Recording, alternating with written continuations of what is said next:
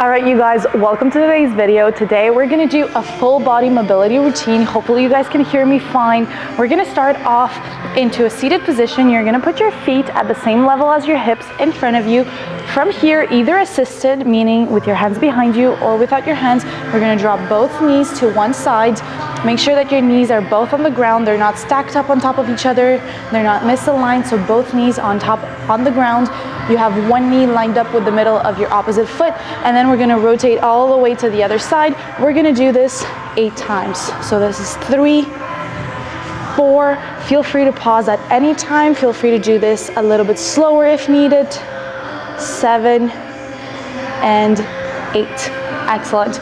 From here, what we're gonna do 8 external rotations per side. So you can put your hands on the ground if you prefer, or keep them up.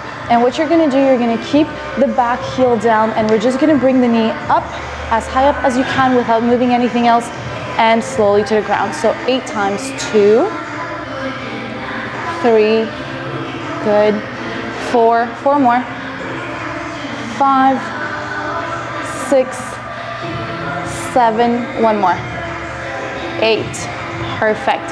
From here, bring both feet into a butterfly position, switch so that we're on the other side, and we're gonna do the same thing. So open up 1, 2, 3, 4, 5, 3 more, 6, 7, one more, 8, excellent. Back to butterfly. From here, we're gonna open up one leg. I'm gonna back up, make sure you guys see me. I don't have my glasses, but I believe I'm in frame. I see something. So we're gonna back up. One leg is in a butterfly position, one leg's out front, and from here, you're gonna lift this leg up as high as you can, pause for half a second, back down. If needed, if your flexibility allows for it, you could do it assisted. You do need to be flexible enough to go reach your toes for that, but unassisted is better. We can have our hands on the ground. You can have your hands wherever. So we're gonna do this 6 times per side. 2, try also not to give momentum. So this doesn't do much for your hips. What we want is for everything to stay stable, and the entire movement comes from your hip joint. This is gonna require a lot of hip flexors. 5, 6. We're gonna switch sides. 1, 2, 3, 3 more, 4, 5, and 6. Perfect. Back into our butterfly position. Now from here, feel free to switch whichever way you prefer, but we're gonna go into a frog position. So frog position, your feet are together, your knees are apart. It's kind of like the beginning of the child's pose stretch. You're gonna put your hands far in front, make sure your elbows are not hyperextended, so arms are straight. We're gonna rock forward until your shoulders are over your wrists, rock back until your butt touches your heels. We're gonna do this 8 times. 2, 3, if it's too hard, you can try to widen your stance. You don't have to go all the way down. 5, 6, 7, one more, 8.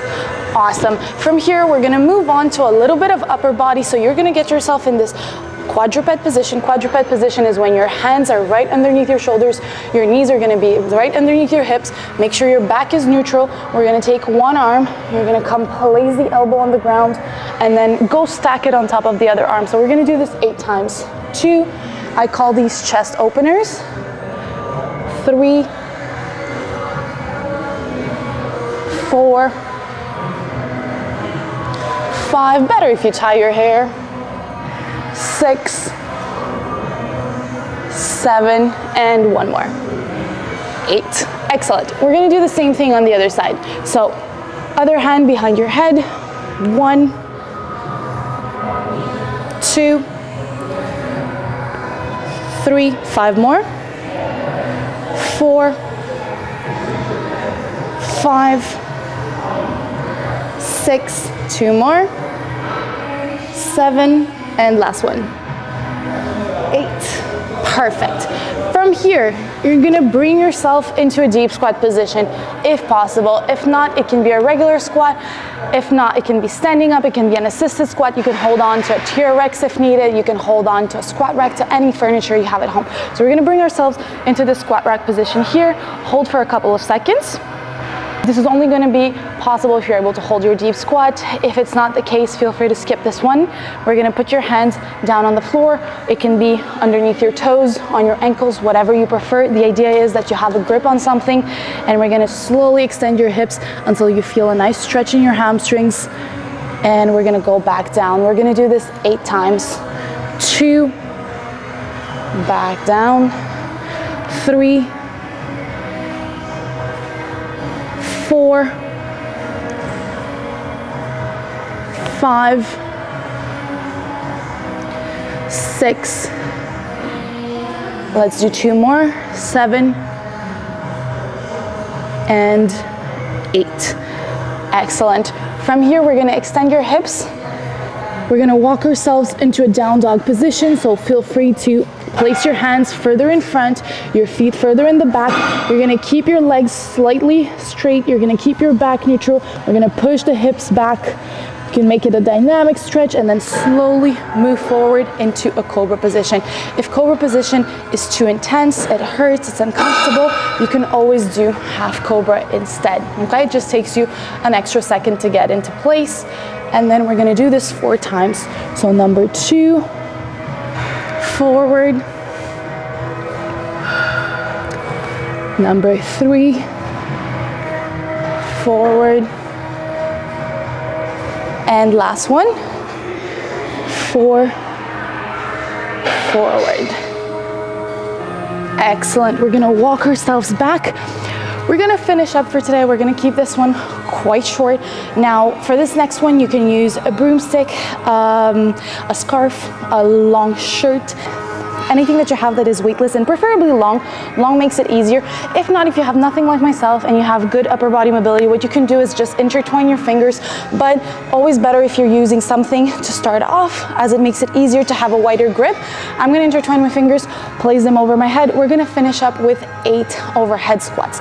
The goal with your stick, with your hands, with whatever you're using, is to keep them as much as possible over the midline of your body without arching your lower back, right? So we don't want to be like this. We want to be nice and neutral, but to maintain whatever we're holding over us. We're going to do 8 of these. So intertwine on top, feet underneath your hips, and we're going to go down as low as you can. For you, it might look something like this if you're holding an object, and up. 2, 3, 4, 4 more. 5, 6, 2 more. 7, and 8. Excellent. That's it for today, you guys. Feel free to do this a second time if you felt like it was too quick. And let me know in the comments if you preferred this mic'd up version or if you preferred the voiceovers that we did before. Have a good day.